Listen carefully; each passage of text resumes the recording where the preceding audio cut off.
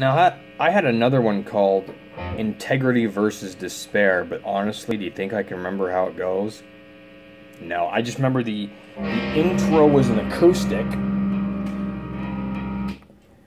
I think...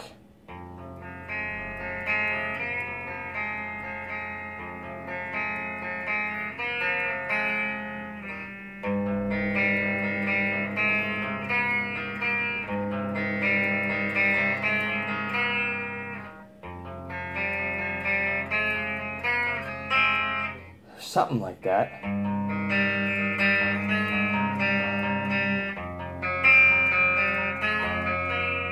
Something like that. And then the distortion part, like for the verses? No. I guess that one is lost in the wind. I cannot remember what the heck I did for Integrity versus Despair. But when I wrote it, I had the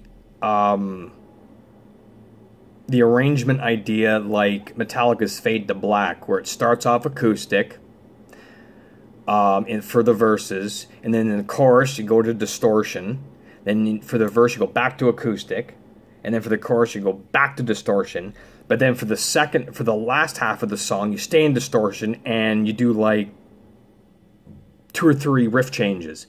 And that's what was in my mind, because obviously I'm heavily influenced by Metallica and Pantera.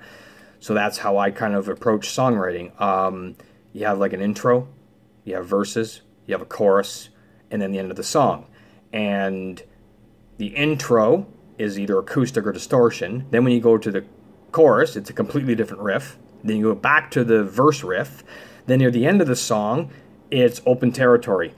You can either have 2, 3, 4, 5 riff changes just to make it fun to play, just to make it interesting for the listener.